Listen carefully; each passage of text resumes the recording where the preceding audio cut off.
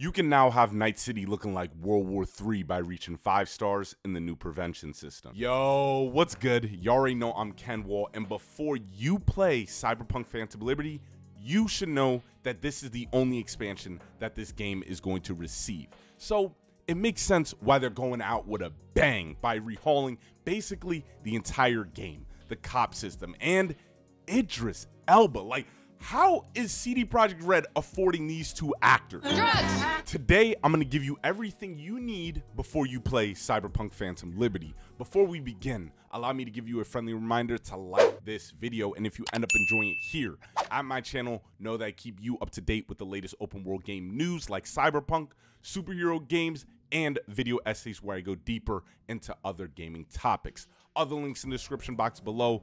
Thanks, crew. In Cyberpunk, the life paths have always been one of my favorite parts about the game, even with it being severely lacking. For newcomers to the game, I highly suggest always choosing life path specific dialogue options. This will mix up your playthroughs and it will provide more story for your V.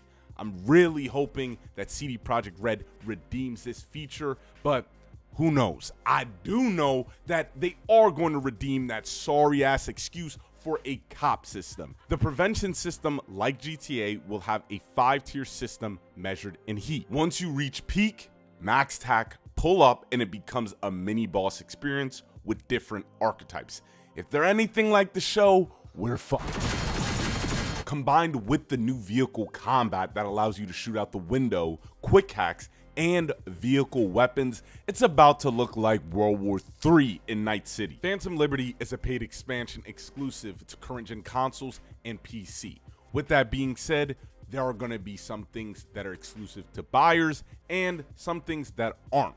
What I said previously is going to be free for everybody because that is coming in the Cyberpunk 2.0 update. Dogtown is not.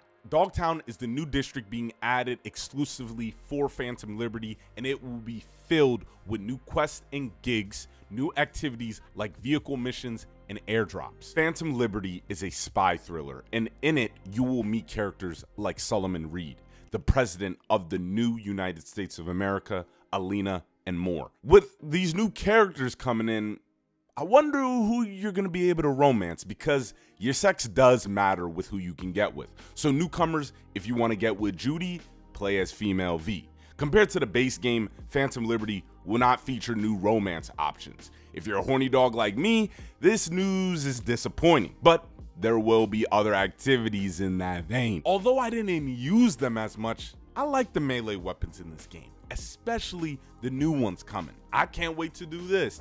Get this show on the road. But if you're like me, that only uses guns, we are in for a treat. The only disappointing news is that there is little information, but is that really disappointing news? Because we're gonna find out the 26th. The SMGs are going to be able to be used like GTA, where you just be spraying people out the window of your car.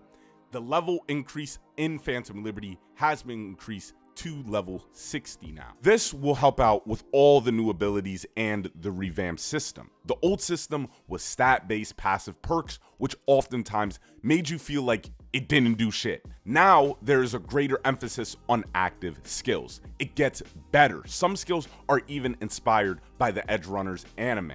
In addition, the relic skill tree will open up, enhancing players to new cybernetic abilities. As we get closer to September 26th, I realized that after this, Cyberpunk is over.